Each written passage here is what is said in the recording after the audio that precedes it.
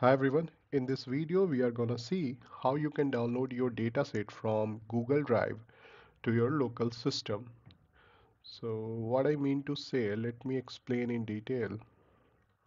So suppose your dataset is present over here at Google Drive and you want to use this dataset to train your model at your local system, or suppose you are working on Google Colab, so you want to download this dataset over there. So that actually we are gonna see, right?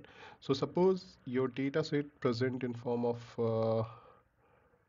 data.zip over here at your Google Drive, and at your local system or your uh, on your Colab you are using a notebook where you want to write Python code which will perform this operation.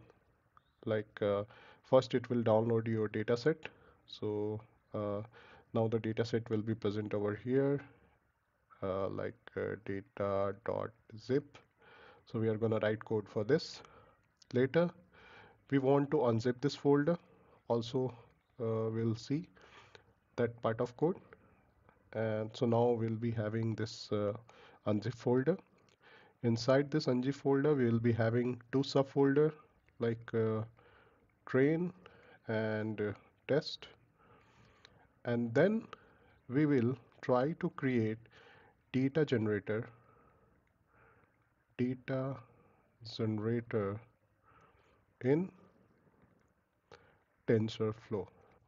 So eventually we want to train our model by using this dataset, right? So let's see, I've already placed this zip file uh, in my Google Drive. So it looks like this. This is the zip file, and we want it to download over here by using Python code. Let's get into the code. So actually you required one library in order to download this zip file from Google Drive, that is pip install gdown. So in my case I have already installed this library, so it's showing already satisfied. So first you have to download it. Okay, so let's import this library, import gdown, and probably we also required zip file, right? So now we have imported these two files. So now let's go to this Google Drive folder. Actually you required permission to download this file over here. So just go to this link, get link, shared link. Here you have to uh, give this permission that anyone can download this file by this link. Okay, so once you do that, copy this link and come here. So actually we not required everything over here, we just require this ID. So just copy this ID and you can remove the other part. Okay, so what actually you have to do, just keep these ID over here, and you have to write G down. Okay, ID, and then you have to give this ID over here, right? And then execute it. Yeah, so now it's downloading this file.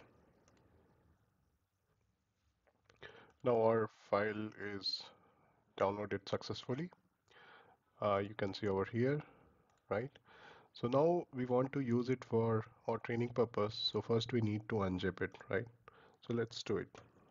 So just create a reference variable, use this library, zip file. Inside zip file we have method, zip file, and here you have to provide the zip file folder path. So it's available over here. So just you need to pass the folder name. It's pizza stick dot zip, right? And then just to do zip file dot extract all, right? And then you have to close this zip file. Yes. So as you can see, this subfolder is created over here. So let's see what's present inside this pizza stick. So inside this pizza stick, we have two subfolder. Now let's see what's present inside this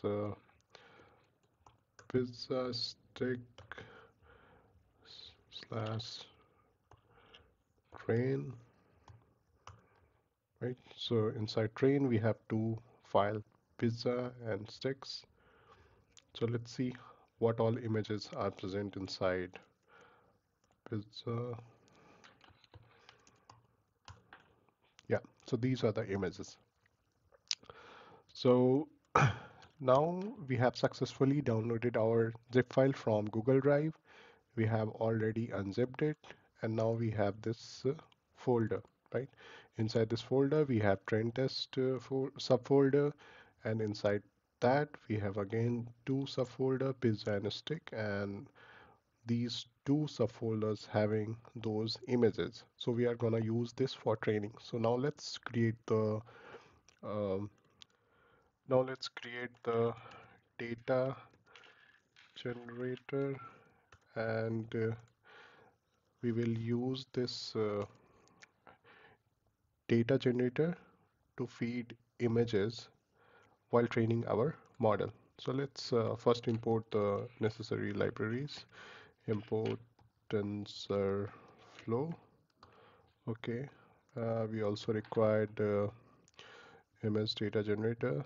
So just import it from uh, TensorFlow dot keras dot preprocessing dot image uh, import uh, image data generator.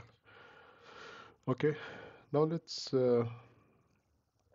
uh, now let's create okay, so before creating data generator, so do some pre-processing. So just get all of the pixels value between 0 to 1, which is also called scaling or normalization. So just do it. Train data gen equal to just call image generator, and here you can pass uh, rescale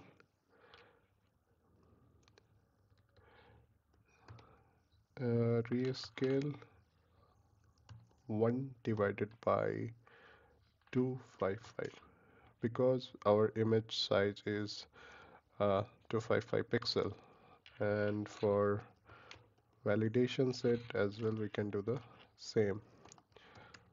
So import image generator rescale 8 1 divided by 255.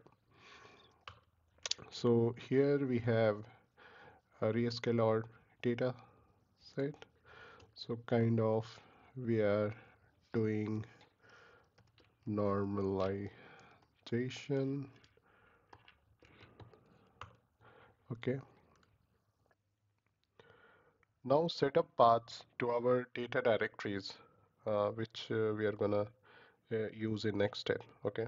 So train dir, our training file exists at pizza stick train test dir test file present at pizza stick test. Okay, so now we have these directories path over here.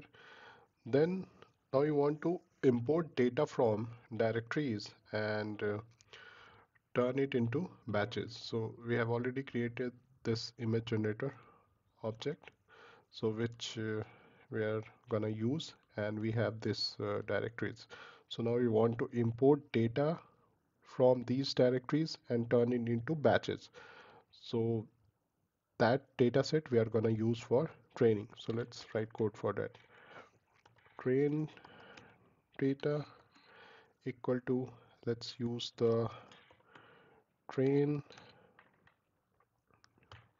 data generator object dot flow from directories, and here you have to pass few parameters. So first it would be the directory. Okay, here you have to pass the train directory, train dir.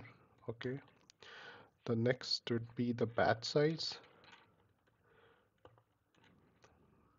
batch size. So while training in single batch there would be 32 images. Third parameter would be target size, right? So we want it into 224 by 224. Okay, then uh, so here we have only two classes inside this uh, data set. One is pizza, one is stick. So here we have to mention class mode equal to binary, because we have only two classes, right? And then at the end probably put seed equal to 42. Yeah, and same thing we can do for our validation set. Just change the variable name, validation data.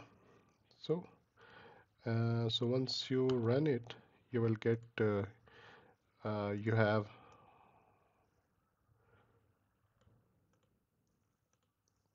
okay, it's showing here 1500 for validation. It's because of this. Here we have passed train data directory, but we have to pass test data directory over here, right? So yeah, so in training, for training we have 1500 images, and for testing we have 500 images. So in this video we have learned how we can download our dataset from Google Drive, then how you can unzip those zip file, and later we have also created our image data generator, which we are gonna use for train our model. So thank you for watching, and see you in next video. Thanks.